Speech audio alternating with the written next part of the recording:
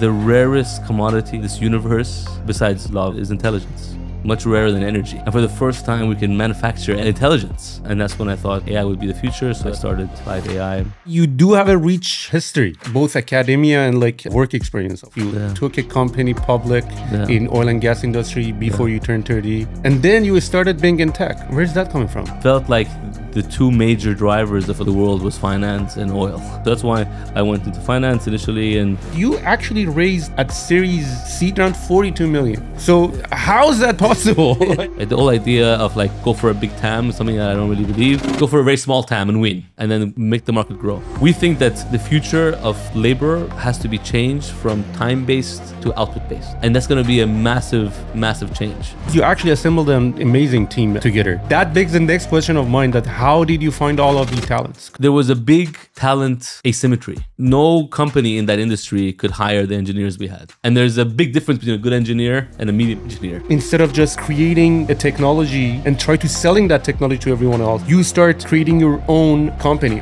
rather than just selling your AI agent to these big companies. Exactly. And I think we are going to see that a lot. Like, how should enterprises consume AI? And I think that's the $100 trillion question. Let me go to three big changes that are very important.